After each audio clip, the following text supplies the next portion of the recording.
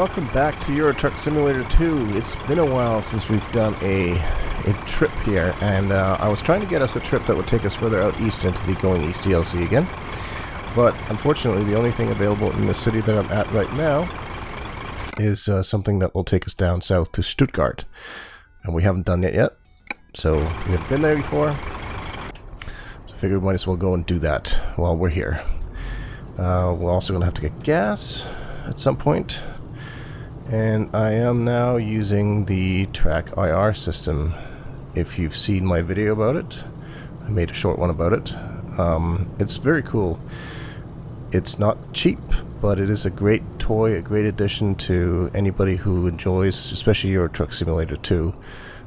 It has some tremendous advantages over the hardware-less alternative face TrackIR.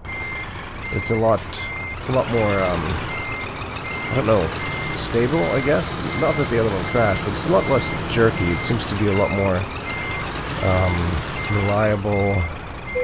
It will snap to the center of your screen, so there should be a lot less crazy moments. And also, I can have a sip of my coffee mug without it going completely haywire, which is really nice. And it's just so helpful to have. So, I'm very happy with it. It's a very good investment. If you enjoy these kind of games, I suppose if you enjoy any kind of other racing game as well, it's a really good investment. I think you'll get your money's worth out of it. I bought the TrackIR Pro Clip, I think is what it's called. It's a little attachment that attaches to my headset. The device usually itself just comes with a hat clip. I don't tend to wear hats, so that wasn't going to do it for me. I wasn't going to wear a hat just for that. It's too uncomfortable. It's just nice because you can do the real quick checks to make sure we're not going to run anybody over right off the bat. So that would be not a good idea. We are in Kiel, which is incidentally my hometown. In fact, I was born here. But more importantly, my garage is here. That's why we came up here last time. Oh, stop it, blinker. We're going to Stuttgart, and hopefully from there then we'll be able to find something else. And I think we're pulling agricultural equipment. Just a bunch of stuff. Let's take a look here actually, what's on this. Yep, that looks like, I know we're probably going to hold up traffic here, but we shan't care.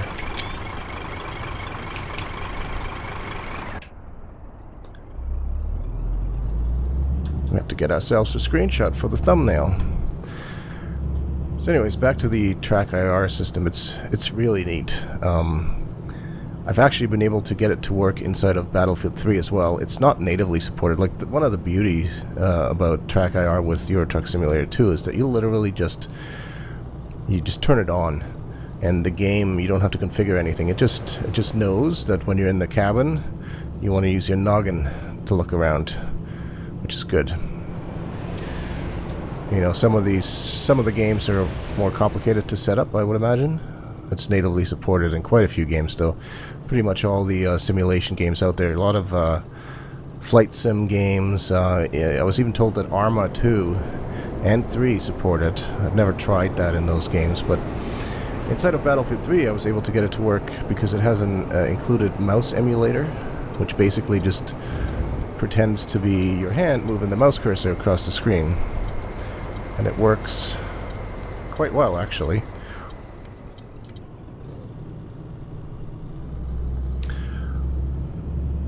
But for now, we'll just use it here, which allows us to nicely look around the cabin and enjoy some of the scenery. I'm just looking at the clock. It looks like we're supposed to be driving at night here, which isn't really sort of what I want. I'm not a big fan of night driving all the time. So we may actually sort of rest rather prematurely someplace. Have a good night's sleep so that we can drive during the day. This is definitely going to be a multi-part video. just given the length of the trip, but there wasn't a whole lot of options out of Kiel. The problem is when you're up north there's not a lot of places to go. I'd been hoping that we could have gone somewhere to Rostock or somewhere over to the eastern part of Germany and then move over there from there, but Stuttgart, we haven't been there before, so it's always good to check out some of the new places. Now, just today, earlier today, I watched a video by one of my other, I'll call them trucker friends. I have a couple of them that play this game, and we chat from time to time about our adventures, Rebel Forged. And he had made a video about how he was upgrading his company in Euro Truck Simulator 2. That's kind of bad that I look out the window to have coffee, but in any case, his company is actually the identical size to mine right now, which means that he had one small garage and 2 drivers, aside from himself, of course, which is what the situation that I'm in. Now, he did have one advantage over me, though. He has already paid off his loans. I'm still paying off some of my loans, but I believe that after this trip, I should be able to pay off at least 2 of my loans, which would then give me the opportunity to take out another large loan. In any case, what he did was he took out a 400,000 euro loan. Don't choke on whatever you're drinking. It's a lot of money. But he did that in order to upgrade his garage. It's 100,000 just to upgrade your garage from a small to, I think, a medium-sized garage, which I believe... oh, geez, did that upgrade the number of drivers you could have? I think it gave him 2 extra ones. I want to keep the lights on. And that's what I want to do, because, you know, earning money in this game is somewhat important, but it's also not that easy. It's not that easy if you're just driving by yourself, because these trips are long, and when you don't have a lot of time to invest, you know, if you can't play like an hour or 2 every day, some of these trips take a fair amount of time. As you've seen in some of these videos, some of these trips have taken 40-50 minutes of real time. So it takes quite a while to build up money. So the key really is, I think, to bite the bullet, borrow some money from the bank. Ah, shit, I didn't even notice I was speeding. The other advice is to not speed. You're not throwing money out the window. But more importantly then is to hire drivers and have them drive for you, because they can earn pretty good amounts of money every day, and you know, that way money's being made while you're driving by multiple people. And it's, you know, it's been good. I haven't had any money problems at all, really. I've been able to... I think we might actually just stop here. Can we stop? Can we stop? Can we stop? Stop. Let's get gas here real quick. So as I was saying, the benefit of that is, you know, your company makes money even when you're not, well, you have to be playing the game, but you don't actually have to be. It's not all up to you. So that's a really good thing. Right now I have 3 loans totaling somewhere around 80 to 90,000 euro. So as you can see on the right there, I currently have 76,300 euros. But we shall need some more. I don't have to pay them all off. I could just go ahead and take out the 400,000 euro loan anyways and say, screw it, we'll pay it off. But I think after this trip I should be able to pay off at least 2 of them. Make me feel better about myself, you know. You don't want to run your company into too much debt. But anyway, so then we'll hopefully... It's very expensive to not only upgrade your garage, so there's 100,000 euro just to make room available for extra drivers. Then there's the cost of hiring drivers, which, if I remember correctly from the 2 I hired before, is not that much. But you need to buy them trucks. They don't come with trucks. They're just people. And, you know, basically, I mean, if you think about it, even just an entry-level cheapest truck you can buy on the market is going to run you around 100,000. So right there, if I want to upgrade and get 2 more people, that's going to cost 300,000. So by the end of this, we'll basically be financially in the same position as now, but with more people earning money for the company. I might even consider, instead of upgrading that garage, opening a second one somewhere else in the country. That may be an option. It's more expensive, though. But I think that might be the way to go. The benefit of having multiple garages is that you can fast travel, or quick travel they call it, on the world map. So if I want to quickly move from Kiel to, let's say, Stuttgart, where we're going now, if I were to open a second garage there, I could just at the click of a button teleport myself and my truck down there. Which, of course, if you're looking for other jobs, it's a, you know, it's a good way to do it. It's a good opportunity to expand the possibilities of the freight market that are available to you at any given time.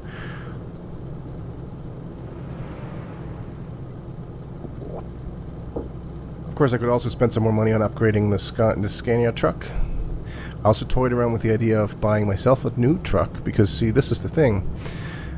When you go shopping for trucks for your employees, I may just hand this one down to somebody and buy myself a shiny new truck. We'll see. We will see. The timing of this trip is actually not too bad. Looks like we're looking at 10 o'clock at night right now. We are not that sleepy yet, so we'll drive a little bit into the night. Find ourselves a place to rest. It's probably where we'll sort of do this. It'll probably be a 3-part video. I'm just looking at how long it's taken so far, and there's still 9 hours left on the trip. So it'll probably be a 3-hour video, a 3-part video, which means we'll probably do the first third at about the 20-minute mark. You'll have to let me know what kind of length for these videos you guys prefer. I used to think that I wouldn't watch any videos that were over 30 minutes long, but I have found that a lot of the videos of Euro trucking that I watch, I tend to watch them at work, whether it's at lunchtime or sometimes even while I'm working. I'll just throw it up on the second monitor and sort of have it there and watch Jamie or Rebel drive and talk about their adventures and their day and just whatever they want to talk about. And you know what? I haven't minded if it's a 30-35 minute video, but we'll see. We'll try to keep them shortish. Won't make them be too long. I'm positioned my foot pedals slightly differently than I used to, so we'll see if that's. I think it might actually be more comfortable like this, but we'll see. Time will tell.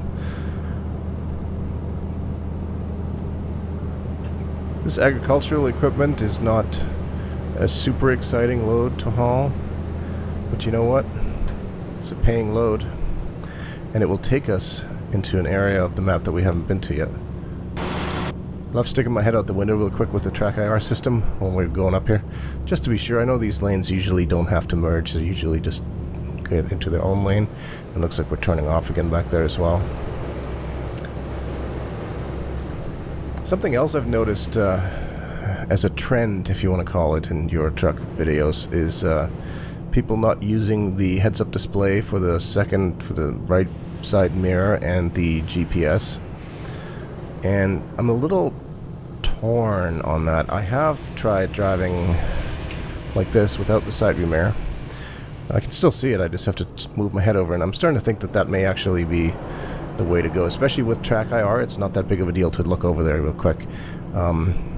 It is a little bit more scary, though, I will admit, because it does provide a pretty good added angle and sense of awareness as to where you are on the road, having that mirror there. So I feel a little bit naked without it there, but we'll see how it goes. Now, the GPS, on the other hand, I'm not sure if I want to turn it off. Not necessarily because of the GPS, even though on the in Scania here, it's not very good not in a very good position. It's down there in the dash. But the thing that I can't really see otherwise is my sleep status, if you know what I mean. It's the one thing that I don't get to I haven't seen anywhere else down here. Don't know if that is listed anywhere. I don't see it. The fuel status is not a problem. That's down there anyways. Let's turn on the big lights. So I don't know. I think I'm going to leave that up there for the time being. Let me know if you think I'm being a bit of a chicken here, but I like seeing that there. I don't know.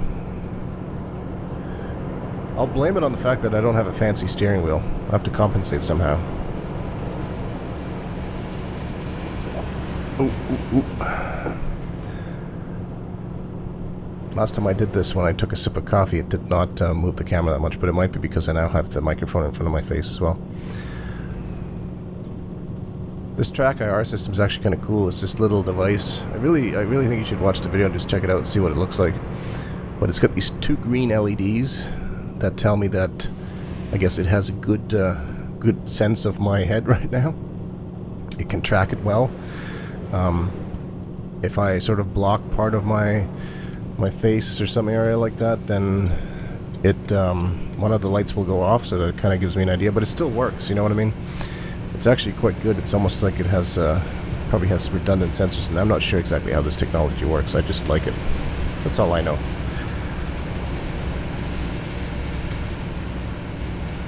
That looks like a speed trap coming up here again. Yep. Radarkontrolle in Deutsch. I don't like being in the very right lane, because sometimes they seem to turn off rather abruptly. So we'll stay in the middle lane. Now, we are driving on a large highway, so I'm not going to pull into this rest stop here, because I think we've got some more time before we actually have to sleep. And a little bit of night driving, from what I've heard from you guys before, is not bad. You don't want it to be all the time, but even though it's dark, the game still looks quite good, I think. And especially when you have extra lights on your truck. That guy scared me a little bit. Some of the AI drivers are a little bit unpredictable, and I'm being polite. Like this guy, it just seems like they're cutting me off so close to. It's like, dude, I'm driving a pretty big truck here with a heavy load. I can't stop like you can.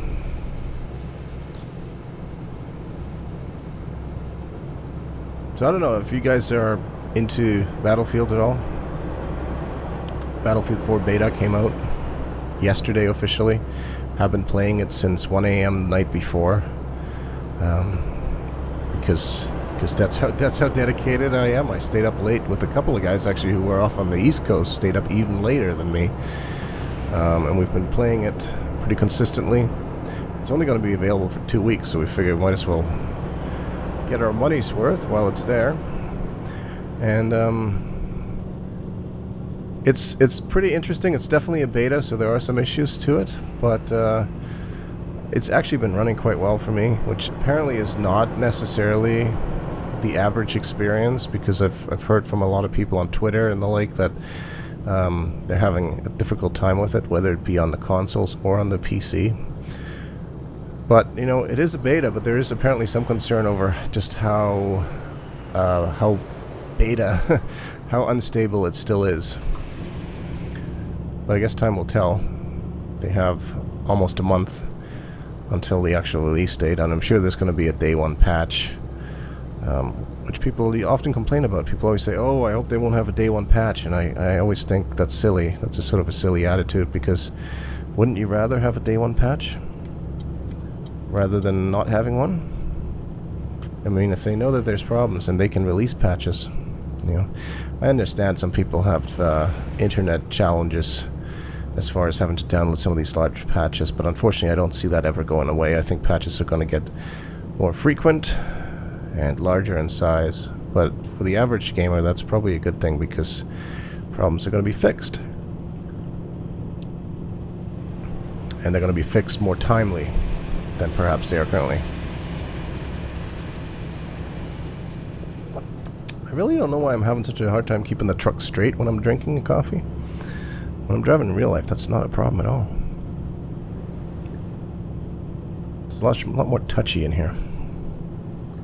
I do sure like these bright lights, so they light up the road like nothing else.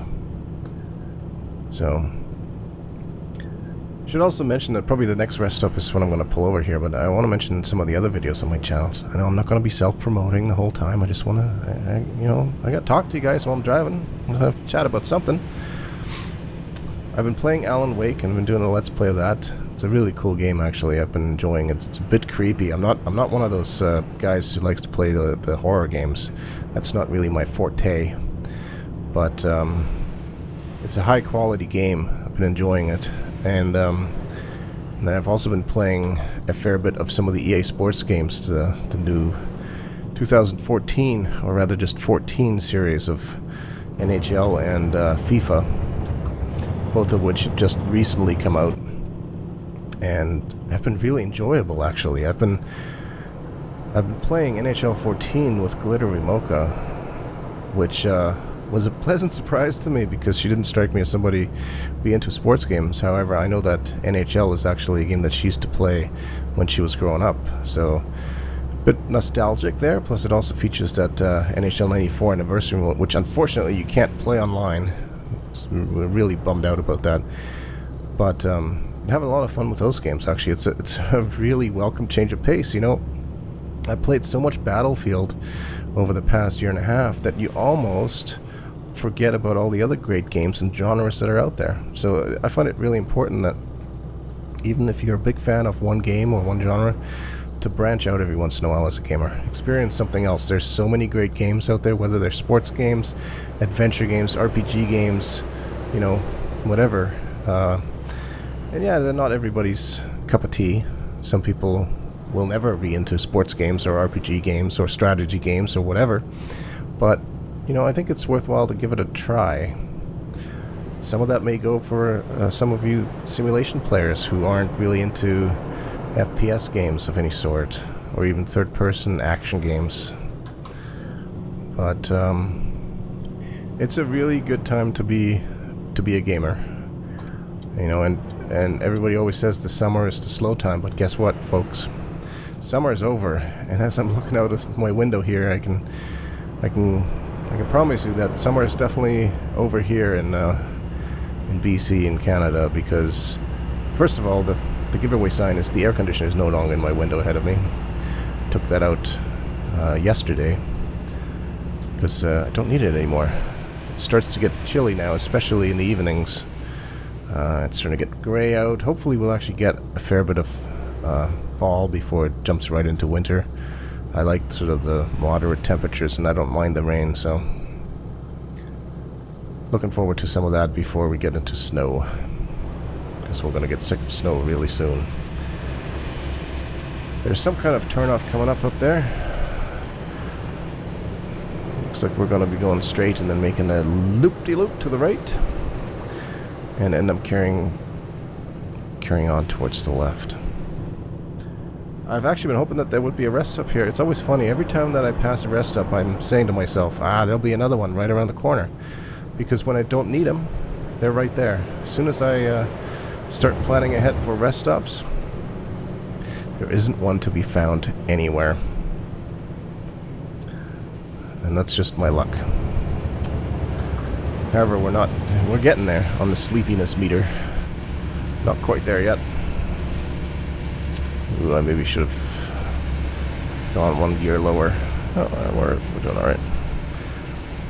This is scary though, because I'm pretty sure this right lane is going to merge into the left lane, and I get a little itty-bitty. Oh no, the left lane. Okay, good, that guy stopped. Smart move, man. Smart move.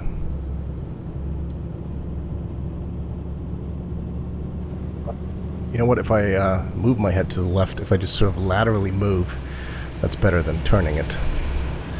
Oh, now we've got rain. Driving at night in the rain. This really would be a good time for a rest stop, especially now because it's 2 a.m. 2 a.m. And, boy, this, well, I thought it was going to be a 3-part video. It's definitely just going to be a 2-part video. There's only just under 4 hours of travel time left. But maybe that's a good thing, because maybe then I will include the upgrading of the buying of a second garage in the second half of this video. This will probably only be about 10 or 15 minutes worth of travel time, actual trucking time.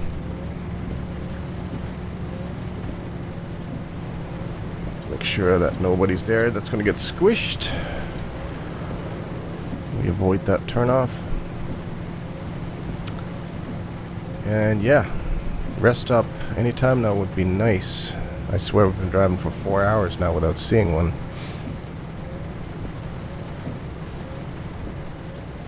If I get a ticket for that, I'm gonna complain.